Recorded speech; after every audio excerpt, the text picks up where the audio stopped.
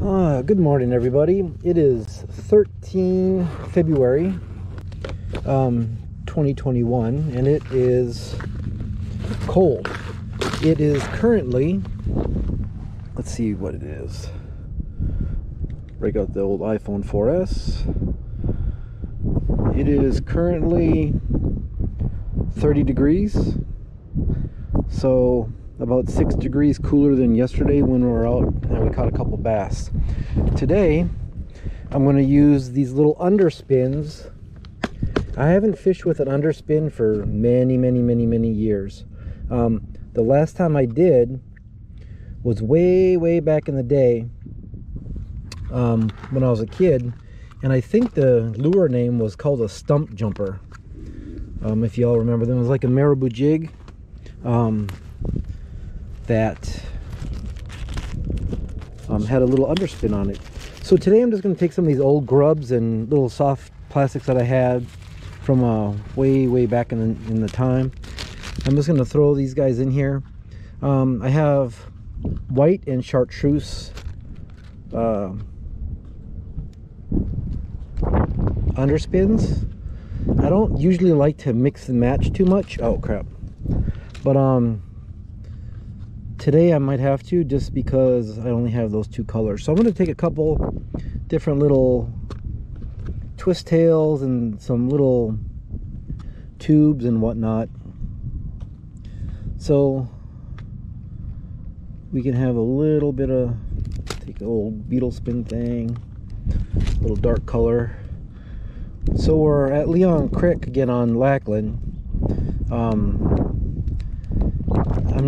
I have one goal today, and the one goal, other than not to catch pneumonia, is to catch a Rio in cold water.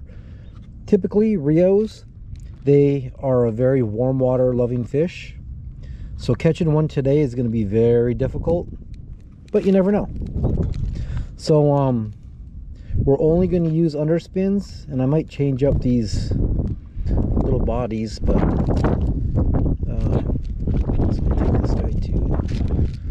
And these are the little tiny underspins, and I have these as well, but I'm not going to use these because these guys here are like almost $7 each. So I'm not going for bass today. This is primarily a bass underspin. I'm just going for Rios, and hopefully we'll catch one. If not, maybe a sunfish or two, but that's all that we're going for today. So that's my little baggie of assorted trailers, and that's all we're going to use today. Yeah, so let's it's cold. I have 4 layers on today, so dressed in layers, and I'm toasty. And once I get on the water, because currently the wind is cutting across the flight line, and at the little parking area here, it is not all that cute to be in the wind. So I'm gonna rig up now, so I'll catch you on the water. All right, so we're making our way down here. So I've caught a couple Rios here in San Antonio. I caught a really nice one in the San Antonio River when I was fishing a bass fishing tournament here, probably back in July, I think it was. But I caught a couple Rios out of this pool on Lackland on night crawlers. So I'm gonna give it a shot first. It's cold as heck out here, so I'm gonna try to use these gloves the best I can and see if I can use them. But if I have to go bare hand, then I have to go bare hand. But let's see if we can get something.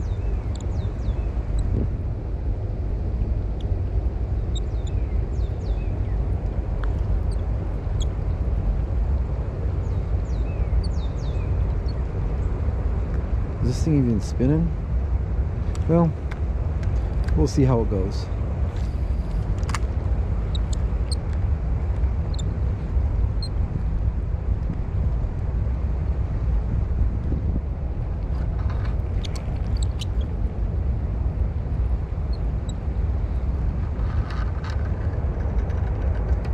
Well, oh, I got a tree.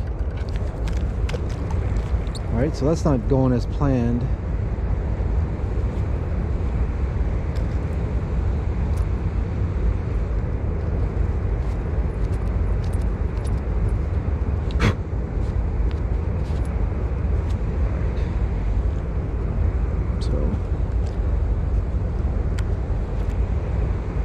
water's flowing pretty good in here today. So I don't know a lot of the structure in here, so I'm going to engage the reel to close the bail, because I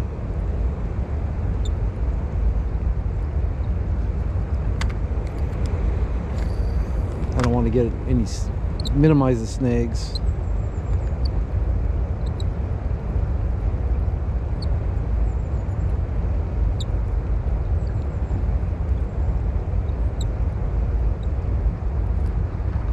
Oh, we got one. Oh, guys, I don't think that was a Rio. That was I think that was a bit bigger than a Rio. All right, so let's, well, we know that something's in here other than that tree we hit.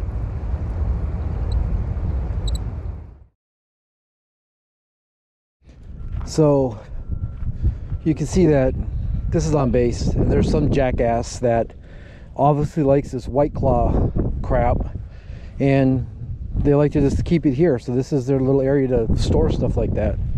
Thank you for that. All right, we switched it up and we put a little different trailer on there, so I got 3 different colors going on now. So this is really odd.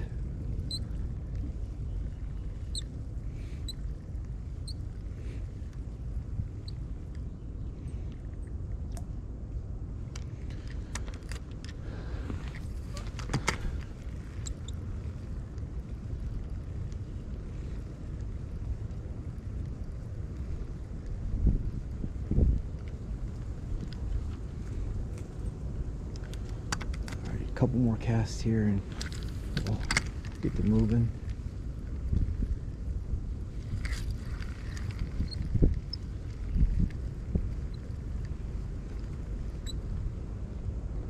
Oh, we got one. Oh, look at that. Oh, he broke it. Shoot. Damn it. See that?